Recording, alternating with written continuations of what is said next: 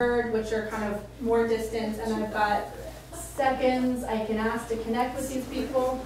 So it's good at uncovering that web of connections. You can also do a company search. You can see where people are, if there's anyone you know that you're connected to at an organization.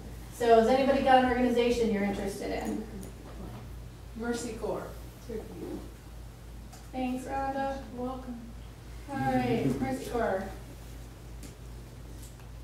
All right, so there are 24 alumni who are on LinkedIn who work at Mercy Corps.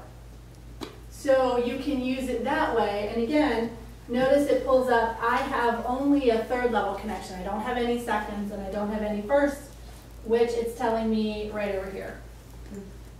So another nice way, again, you think you're interested in an organization. Is there anyone there who might be a connection, even if it's a third or second level, who might be willing to talk to you?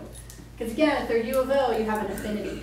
I guess I'm not getting clearly about the first degree connection. What is that? Is first, just we know each other in the same town, or first degree? No, is that so you're Gina, and me as June Job Seeker, I've sent you an invitation request, and you said yes, accept. That means that you and I, because I sent you that request, you and I are first level connections. Now, Annie, you would be then a second level connection of Annie's because Annie is a first level connection to June. Facebook doesn't go into this complexity. That's what's making it challenging. And we need to move on. You guys just a question. I mean, what are some strategies to leverage those connections? I mean, would you then be asking people for letters of rec that you know that are directly connected like that? Because, I mean, what are some strategies? Knowing is good, but what's the next step? Next step to me is doing a little bit of research of like it's a certain organization or not, and then doing some outreach and saying, hi, I'm interested in this field. I've looked at your profile on LinkedIn. Can we connect? Can I do an informational interview with you? Can I talk to you about your organization or this field or the position? So you probably wouldn't want to ask for letters of recommendation unless it's somebody that you are already connected with in real life and you know them directly and they can speak to your work. But if you know them kind of virtually on LinkedIn, it's a chance to take the next step of saying, can I talk to you? Either face-to-face or over the phone or have some sort of exchange of information. Does that make sense? That's where you get beyond I have a profile and I've asked people to connect with me and now what? You use it to research, you find where are people who are connected to you in different places, then you turn around and you start trying to talk to those people to get more information, to build your network, to get advice, is what you want to do. So to me, that's the beauty of LinkedIn, is it shows you where you have connections that you don't know that you have. So out of 3 connections, or out of being an alum, we share 24 connections at Mercy Corps, which is not a huge group to start with. I don't think, Rhonda, is it? It's not a large organization. Oh, yeah, it's a large organization. That's a nice number. It is a nice number to work with 24 alumni. So that's where I think it's a really powerful tool. But I do want to turn it over to Annie to talk about Twitter, the thing that most people aren't using, it sounds like. How many of you guys have Twitter, or at least have an account? Maybe you don't tweet regularly. Okay, so not a whole lot of people. Daniel, I've been trying to teach Daniel for the last couple months. I'll get there. But, all right, I'm gonna go back to the Prezi, and if you get motion sick, close your eyes. You're going to go to it a little more. Yeah, and then go full screen. There you go. Okay, I'm gonna skip ahead, so just ignore this for a second. She went through all this stuff, so you guys aren't missing anything. Yeah. There you go. Wait for it. Okay, so Twitter. So on Twitter, if you guys watch like CNN, you probably see the @sign with a little name after it. I'm sure it's around all the time. If you haven't noticed it before, you will now. It's really everywhere, and the little pound sign, the little number sign, any words after that, that's a hashtag, and those are everywhere all the time too. So after this workshop, I'm sure you guys are going to be a lot more aware of it and start seeing it in a lot of different places, because like this says up here, there are 465 million accounts and 175 million tweets per day. And it's a really big news source. It's really a micro-blogging site. So people, like I was saying, they'll talk about the sandwich they just ate, or they'll talk about an article that they just read that they thought was really interesting and they want to share it with the world. It's really, you can share any kind of content on there. So as you move forward with that, and once you've developed your brand, you can use it to really define who you are. And this isn't really something that I would say you're going to go get a job on. It's not something you're going to go ask for an informational interview on, but it's something that contributes to who you are, and it speaks to what your interests are. So if you guys took the workshop with Daniel, you kind of developed what your brand was, and you know how to get that out there, and Twitter's just another way to do that. And so starting off, I just kind of want to start with the basics, is your profile. Like Christy was saying, with LinkedIn, you're going to have a professional headshot. Twitter's a little bit more lenient. It's kind of social, fun, but if it's going to be a part of your brand, it also should be semi-professional. And so you want to have a picture that's obviously you, and it speaks, or you can see it across like Facebook, and you can see it across LinkedIn that you're recognizable on all of those. And then also your handle, like Christy was saying, you can customize your URL for LinkedIn. Well, that's the same with your handle, which is the @ with your name. And I would recommend using your full name. Mine's just, mine's HAILAYN, which is part of my last name and part of my first name. So it's identifiable as me because not anybody else has AYN in their name. So then it's easy to find. And then also on there, let me pull it up. We made one for June Job Seeker. So here's her profile. And you can see hers is @June Job Seeker, so that's her handle. And then, similar to LinkedIn, you have your bio on there, and that should be something that's eye-catching, and you want people to look at your profile in more detail. So this says University of Oregon graduate student who's excited about nonprofit organizations, seeking a career in public planning, go Ducks. So that's enough that you know that they're a U of O student. So if you meet somebody and they see that and they're also a UO alum, like that entices them to look further. And then also on there, you can include a personal website. So I include her LinkedIn page, so people can click through that. And it's a way of connecting your different platforms so that they can see you on all these different platforms and what your brand is. And then going into like content and what you want to share on there, I've heard a lot of different numbers about it, but kind of like a 4-to-1 ratio of good content versus kind of buzz stuff and just noise. So if you share 4 articles for every one time you say, oh, I just went on a 5-mile run, or something like that, you guys will see a lot of different things in the feeds. People really, there's a mix of stuff on there. Some people decide every time that they buy a new pair of shoes, every time they go for a run, every time they walk out the door, they're tweeting about it.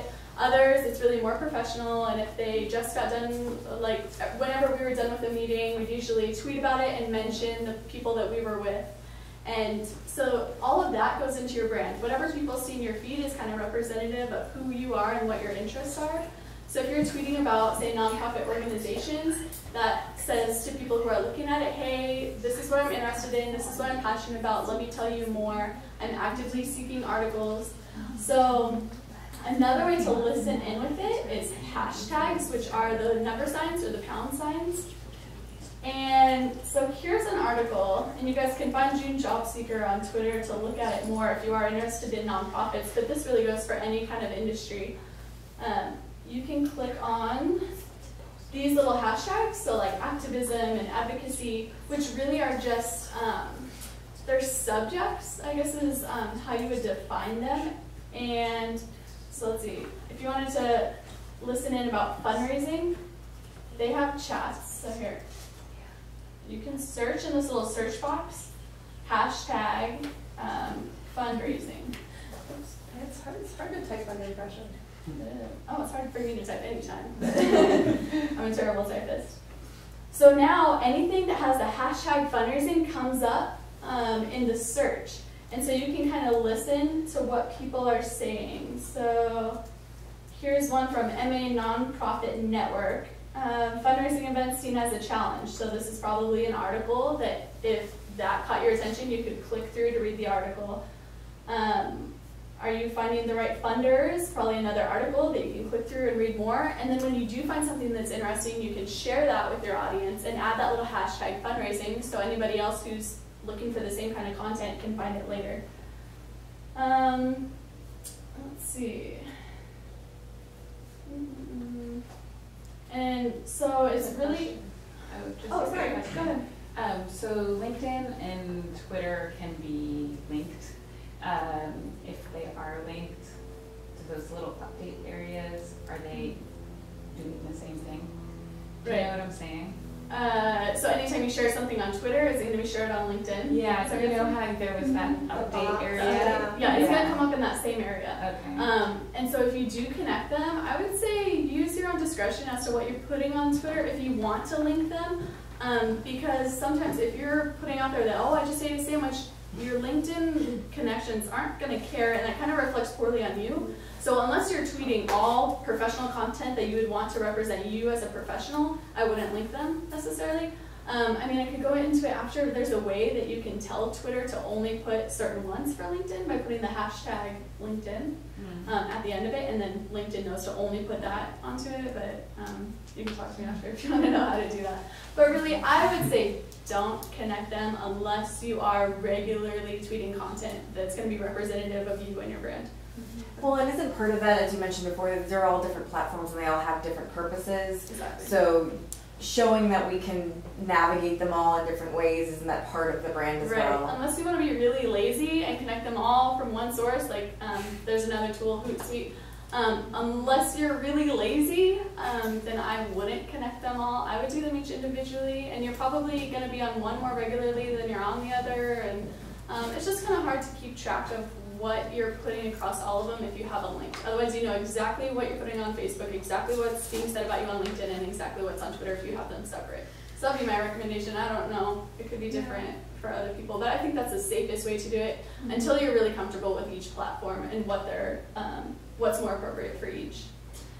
And then also sharing your brand. So once you have your little @ name, your handle, that's really something that's fun to share with other people, and personally I have it on my resume, and so that shows just kind of another dimension of me on paper, so people who know Twitter know to go look up that handle, and it's just another dimension to your resume. I have it, or I'm adding it to my e-signature on my email, so you know if I'm having any kind of email communication, people can go find me on Twitter and just kind of see what I'm saying, see what excites me.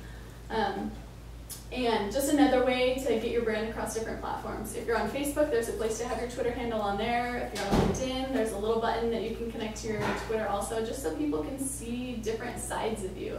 You know, like we were saying, each one of these is different. So if you want them to see the social side of you, you could have your Facebook on there. If you want them to see the really informative side of you, you could have your Twitter, the professional side, you would have your LinkedIn on any of those different platforms. So each one of them is a different way of showing a different side of you. And I don't know if there's anything else for Twitter. Let's see. Oh, researching.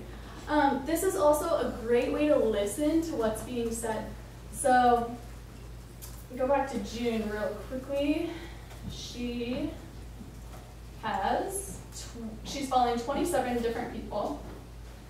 Some of them are us.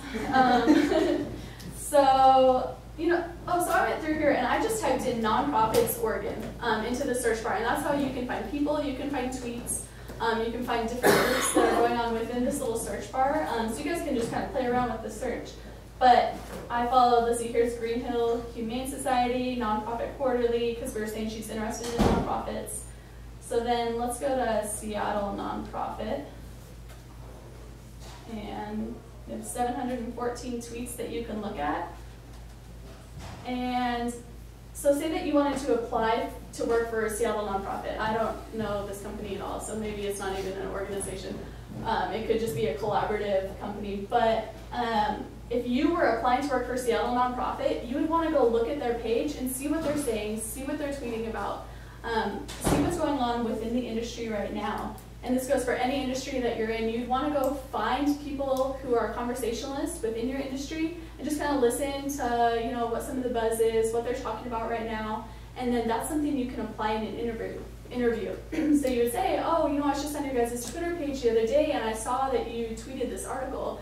I thought it was really interesting, here's my thoughts on it. And it's another way of being proactive versus reactive, showing that you're doing more research. And Twitter is really just kind of a fun site for companies where they show more of their colors, their true colors, in a fun and engaging way, versus LinkedIn that's more professional. So this is a good way for you to kind of learn the culture of different companies and organizations and listen to what's being said. And then you can apply that later on.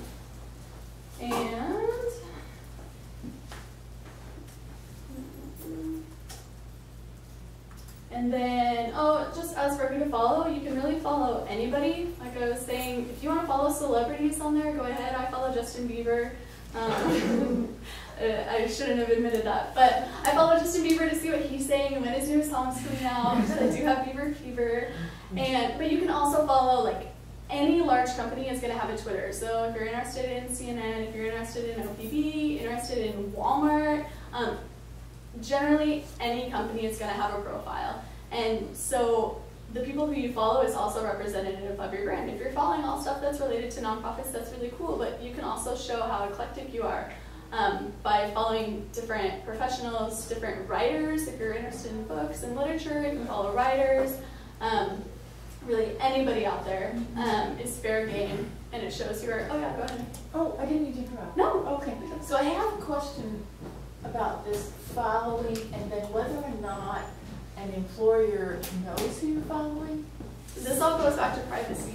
Okay. Yeah. Every profile, each one of the 3 profiles we're talking about, Twitter, Facebook, LinkedIn, you can control your privacy settings. And if you want everybody to see who you're following, then go ahead. You can have your profile totally public. If you want to control that, you can keep your tweets private. And those aren't available for anybody else to see unless they're one of your followers and you've accepted their follow request, like a friend request on Facebook. So it's really up to you, and like there are different levels to it, and it's really at your discretion. For the most part, I think we would recommend that you do have it public. There shouldn't be much you're trying to hide as somebody who's seeking a job. But of course, I don't know. I know Facebook is something that people like to keep more personal, which I think is fine. But these other 2, Twitter and LinkedIn, those should be, I think, more public. The more you're trying to hide, the more people are just going to look past it and not try to dig any further. It just gives them more reason to move on. So what you can have public, I would keep out there for everybody else to see. If that answers your question. Well, it does, because you would keep it private. I'm just I know this is a lot. I'm just thinking that I'm not sure about whether or not it would be good. You just never know what an employer what judgment an employer might make. Definitely. And there was that latest Facebook article about, just like last week or something, it came out where some professor even studied Facebook pages. It was in my top 5 articles. I really like that feature of LinkedIn. I love it. I read it every week, and I send one to students in my class. But that one, it really made me pause, because the study showed that employers were making judgments about the kinds of things, just in general, they were seeing on Facebook in particular. But then that made me think about Twitter, because I don't know, what would somebody think about Justin Bieber? Were you kind of a little frivolous? Yeah. I'm not making that judgment, but I was just thinking, if you're really looking for work, do you have everything you're following? Sure. Can I show you a little bit? Well, I want to see, because I don't know what the different industries people are in here in the room. But, Annie, as someone in PR and media, I think that's going to they're going to want to see, Brett, they're going to want to see, you know how to use the tool, they want to see your interest in who you are as a person. But planning and public policy, where you're the face of the state or you're the face of an organization, may not want to see that. So I think you need to, again, it just comes back to being strategic and making decisions about what are you truly putting out there for people to take in. I follow the New Yorker on mine. I don't think that, that, but somebody could take, she follows the New Yorker. Who knows? But who knows? You can't control how people react, is the thing. So you, I think, need to be really strategic in what you put out there, and decide who you're going to follow, and what that looks like to people. So I do think that industry plays a role too. Francesca, can you speak to this from your perspective? Yeah. Nonprofit? As a nonprofit administrator, definitely check out, see what I can find by Googling people. But that's as far as I'm going to really delve in. I know that I saw another couple of articles circling around that said that employers can now get into your entire Facebook page and see everything. I haven't tried, but I don't think that that's so true, especially in Eugene and in our field. We're really just trying to see if the first thing that pops up is pictures of you taking tequila shots, or if your first group that you love is, you know, I love beer bonging, that's like not probably the candidate that we want for either a position as a volunteer, Big Brother or Big Sister, or as a staff person. But in terms of like sharing interests and cooking, and it really just depends on how you're using that particular tool. And I think that if you're using your Twitter professionally, then maybe keep your likes and your groups and your discussions in line with the profession that you are, or the field that you are looking into. And I think that some of the more frivolous, fun items could be kept on your Facebook page, and then keep your Facebook profile private. And I'll talk more about what that looks like and how to do that. And that, just like Amy said, there really is a medium for everything, and just knowing what you're putting out there. So, for example, I don't really tweet, but I probably wouldn't put my Twitter handle on my resume because it's not a big part of my job. But if I was in PR, I definitely would, because that shows that you understand the mediums that you're going to be working with. Right. So I think a lot of it just has to do with your discretion, and you guys know what other people want to see, or I'd hope that you're pretty aware of what people like to see, what you want to share. You know, if your Twitter isn't populated and it's not anything that really speaks to who you are, that's not something you'd want to share, like you were saying. So each one of these is very different, and it's up to you guys to use your own discretion. If you do have questions about it, we're more than welcome to answer those. I know there's kind of like a gray area between these that it's hard to understand what's more applicable for each, and I'd be happy to answer those questions. We talked about the chats that you can listen in on. Oh, actually, you know, I didn't explain that too well, is that with these chats, sometimes there are actual scheduled chats, and you can look these up. They'll say at 2 p.m. on Wednesday, we're going to be tweeting about this hashtag fundraising. And so then you can listen in and follow the feed of what everybody's saying. There will be usually a moderator who's posing questions that other people can respond to, and you can be a part of the conversation. It's a good way to connect and start talking with other individuals who are outside of your network. But it's also a way to just listen and see what's going on in your industry, and kind of hear from other professionals who are doing the same kind of work. And if they're sharing articles that you think are interesting that you want to then share in turn with your network, it's really a good way to listen in. And you can find these by Googling them if you guys are interested. I haven't done the chats too much. I've listened in on one. I say listen, you're really just watching. But I've only done one, so I'm not an expert on the chats, but I know that they are a pretty good tool if you're interested in learning more about an industry or engaging in conversation. And then, like I said, you can listen and then apply whatever you learn in an interview. And I already kind of went over this, so I won't spend too much time on it, but it's just a way to show that you've done your research and that you're active on whatever platform. This really goes for any of them, that you're listening and then applying what you learn. And then, so you could follow, I don't know how many people I follow. I think I follow like 500 people maybe. And that can really clog my feed up, that I have a lot of stuff going on all the time. It's just like, oh my gosh, I don't even know how to filter through it. Well, there's a list tool on Twitter that as soon as you add somebody, there's a little box you can click, and you can add them to a specific list. So you can have nonprofit lists, you can have a friends list, you can have a professionals list. And then that way, when you click on that list, it's only those people and their status updates that you read. So that's a good way to kind of filter through them. If you don't have a lot of time during the day, all this can be really time consuming. And that's a good way to just say, oh, I'm only interested in what the professionals are saying right now. So you can click on your list and just read what's in there and go back a little ways. Because by no means should you be having to read every single tweet that's on your feed. Same with Facebook and LinkedIn. there's just ways that you can organize this so that it's time saving, and the list tool is one way to do that. And then I was talking about the content ratio of having, for every 4 posts that you're sharing an article, it's not bad to say that you just went on a 5-mile run. Maybe whoever is looking at your profile is also a runner, and then that's common ground that you guys have to start a conversation. Or you're doing it for a charity and then you can tag that charity. For example, Big Brothers Big Sisters Truffle Shuffle, you could say training for the Truffle Shuffle, just ran 3 miles.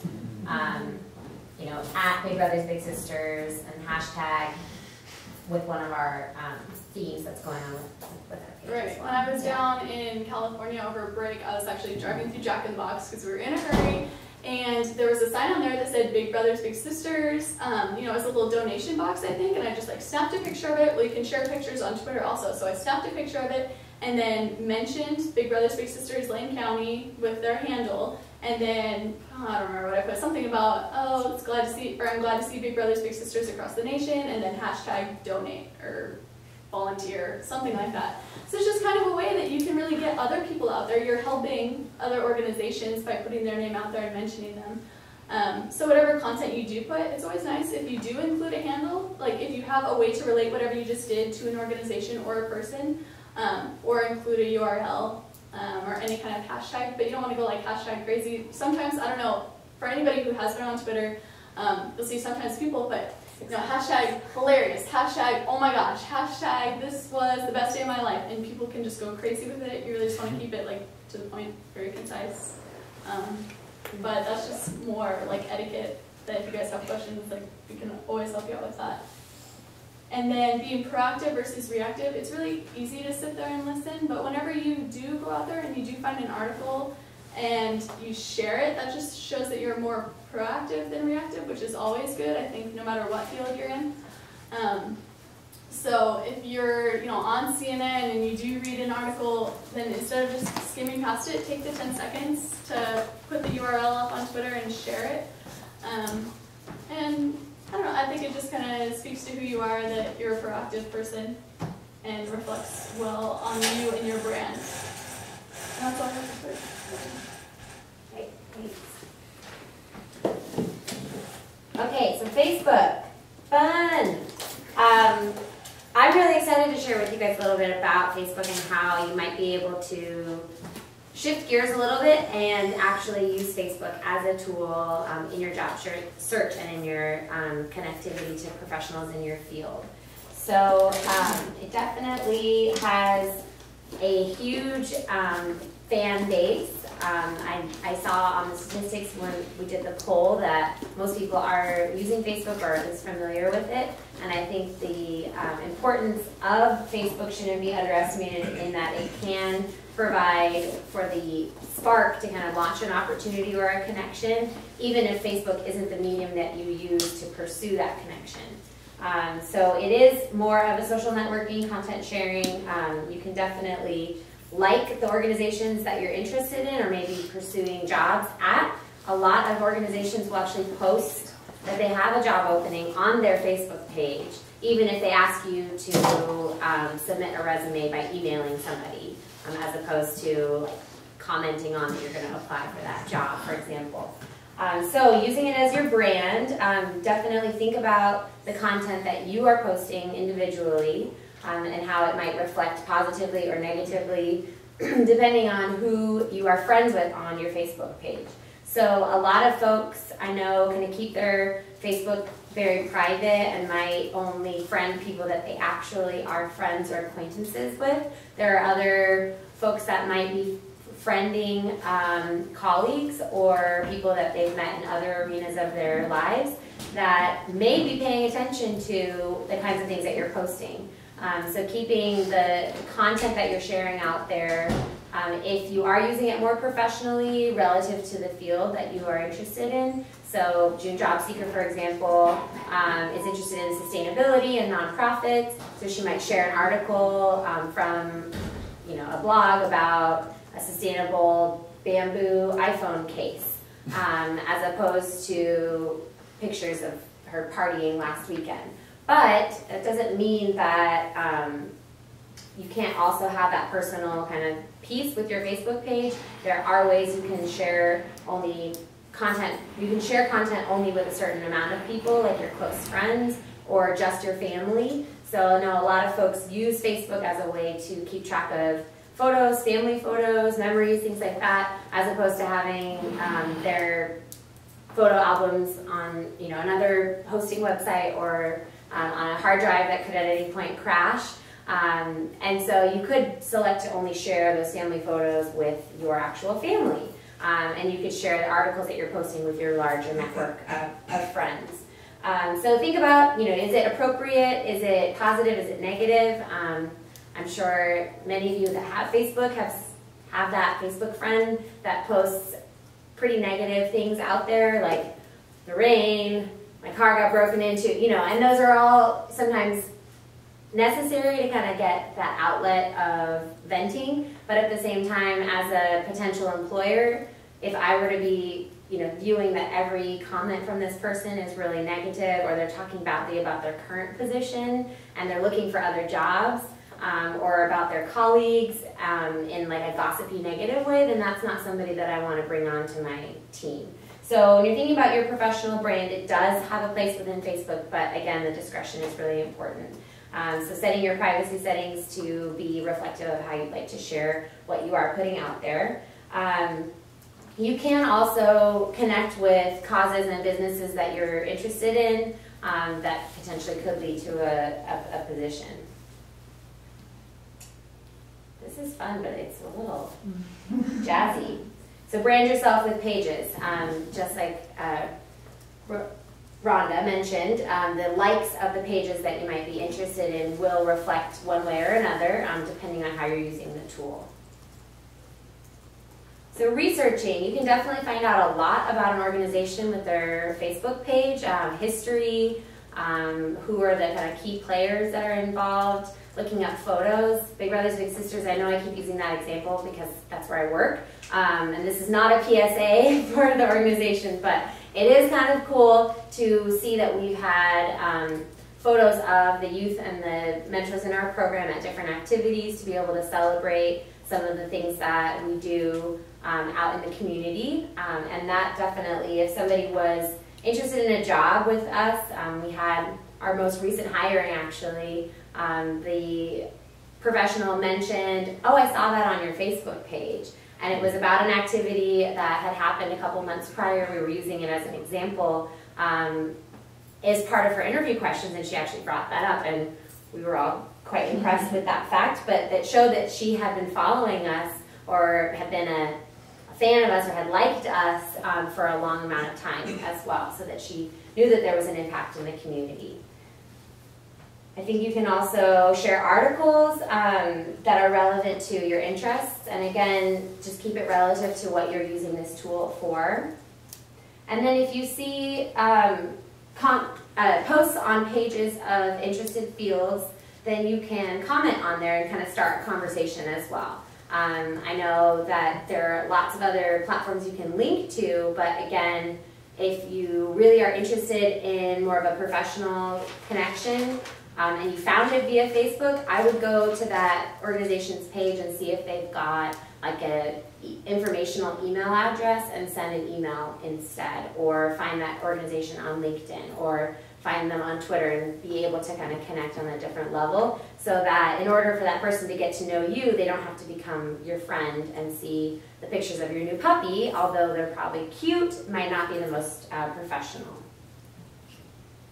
And connecting, finding events, networking type events that are going on. I know that there's a lot of groups on Facebook like Women's Business Network of Eugene that has quarterly or monthly events that you could go to and actually meet some of the people that you are seeing on those particular pages. You don't have to be friends with people to be able to see comments that they've made on a post.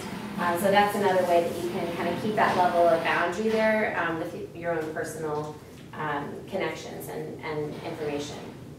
So networking opportunities, to friend or not to friend. So if you meet a business contact at an event, maybe connecting with them on LinkedIn, or I've seen a lot of folks that have like a kind of a generic business card that might have LinkedIn profile, your Twitter handle, one of the other virtual kind of website, virtual resume viewing capabilities, but doesn't necessarily have linked with whatever your current position is, if you're really out there looking for jobs, or if you're still a student. Rather than having a business card that says, I'm a student, you could just have something that says, like we talked about taglines a minute ago, something like community and youth advocate. And that way it says a little bit about you, and then if someone's really interested, they can find you on those other platforms. But that friending somebody on Facebook might not be the easiest or the most effective way to make that professional connection. And if you are looking for opportunities, definitely share with your network. Even if, again, you're going to contact that opportunity outside of Facebook. I know that I personally have a lot more Facebook friends than I do connections on LinkedIn or on Twitter. And so you never know what's saying, hey, I'm looking for jobs in the nonprofit sector. I'm interested in community development, sustainability, and working with youth. Who might be able to see that, or who would share that and be able to get back to you with some ideas or some websites to be able to find some opportunities to get involved. So June job seekers, how do I get out of this? Escape. Thank you. Facebook. So she's not a natural blonde, which is okay because this is her Facebook page. So maybe she's got more friends from Boston, Massachusetts, where she grew up, that recognize her with glasses and with dark hair than on her LinkedIn and her Twitter. So she's a volunteer at Food for Lane County, so she might be connected to a lot of folks there. Definitely listed the University of Oregon, and it shows up that there are other people that she is friends with that are also listed University of Oregon, so that there may be some community and some connection there. We didn't actually add in any job opportunities aside from being a volunteer, because June may be working somewhere and isn't sure if she's going to stay, or doesn't really feel like having that professional connection on her Facebook. So she's using it a little bit more of us on a social level, but also wanted to add that she knows Spanish, English, and sign language as a skill that maybe she can connect with people around as well. So any questions about Facebook or use within the context? Yeah. Yeah, if you like a page, are they then able to, from that page, able to see your content? When you like a page, the page administrator will get an announcement that says June Job Seeker has liked Big Brothers Big Sisters of Lane County. But as an admin of that page, I can't then go and see June's page unless as a personal